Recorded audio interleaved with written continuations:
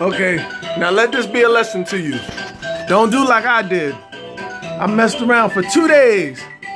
I didn't have any volume on my projector. But now look, my projector's looking good. It's got sound. I was on the verge of buying a new projector, throwing out my old one. Don't ever make that mistake.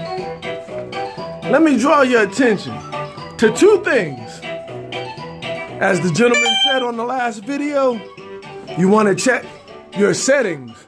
Go to your settings on your Roku box or your Android box, and you want to go in the settings to other and more until you get to where it says sound. And a lot of times on the Roku box, it'll show 3 lines for sound, but you got to double click where it says volume, and that is going to reveal another area. Sometimes that accidentally gets pushed all the way down, but you want to pull it all the way up. Now I did that and I still wasn't getting any volume. So guess what the culprit was? I'm going to show you.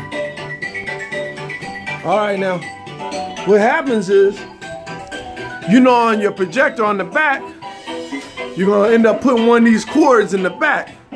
That's the one hole, but there's 2 holes. I made the mistake of thinking that the second hole was for volume.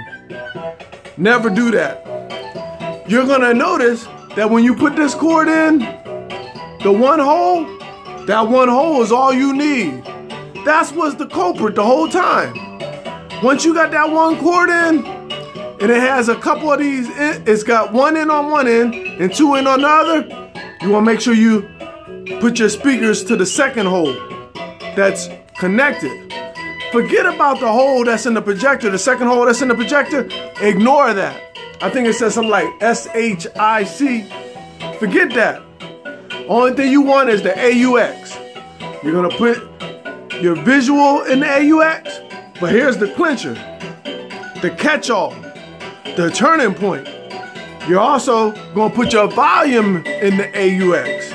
So your visual, audio and visual both goes in the same hole, but with an adapter that goes from 1 to 2. Get rid of that third. That's it. That's all you got to do. I'm back in business.